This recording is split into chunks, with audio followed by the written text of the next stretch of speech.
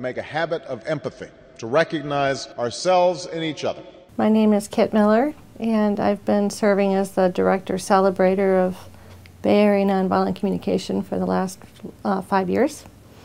BayNVC is, by several measures, the largest regional organization for nonviolent communication in the world, which we're really proud about.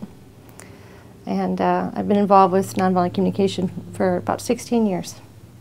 It's a quality of presence that you can offer to someone, such that actually when you're listening to them, you're not really even at home in you, you're at home in them. I would describe it as a quality of feeling really energized.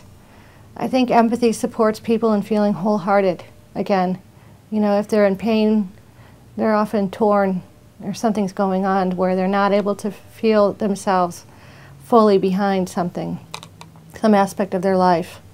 And empathy supports people to become wholehearted.